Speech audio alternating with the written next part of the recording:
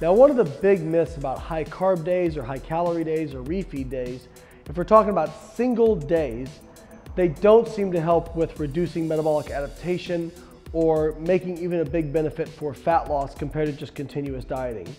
But what they might be useful for is if you've got some training sessions that are much more difficult than other training sessions, it's perfectly okay to have some higher calorie days on those hard training sessions.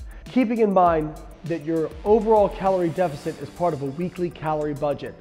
So the higher you take your high days, the lower you're gonna have to take your low days.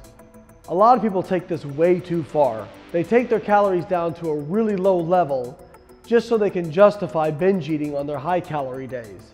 This isn't healthy, and it's probably less effective because typically the higher people's calories get, the less strict they get with tracking. So I'd really recommend, if you're going to use higher calorie days, just make it a modest increase, usually up to around maintenance. One of the things that's unique about this course is I don't just give you one formula to try and figure out how many calories somebody should be eating. We use data and feedback as well as a few equations to figure out what the best method is for the individual case. Now you can tailor this to your clients based on the data and feedback you're getting to improve their results.